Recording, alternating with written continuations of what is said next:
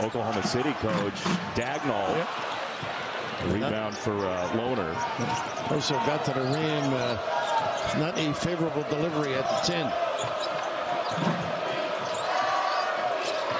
With Pryor, a little hesitation and drive, and that was pretty, huh? Well, that's what they do. They mix their game in the air.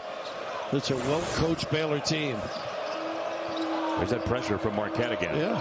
Now, what do you do once you get over it? Settle. Nothing easy. And now run your action.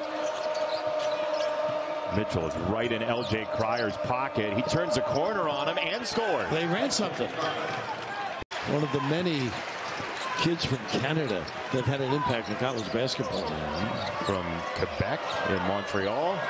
The first I remember, Leo Routins. Yeah. Going way back. Yeah, absolutely. Boeheim was always ahead of his time. Tough shot here. L.J. Cryer sinks the three. Because the press hasn't been as tenacious.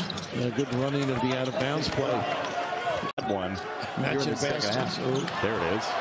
Cryer takes it away. Look at his speed.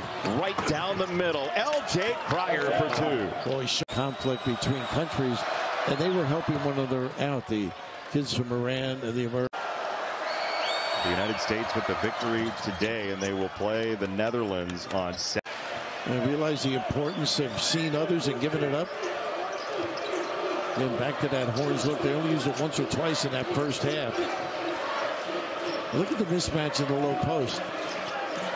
But again, that's not their game. No, Mitchell fighting with Thamba as that goes down.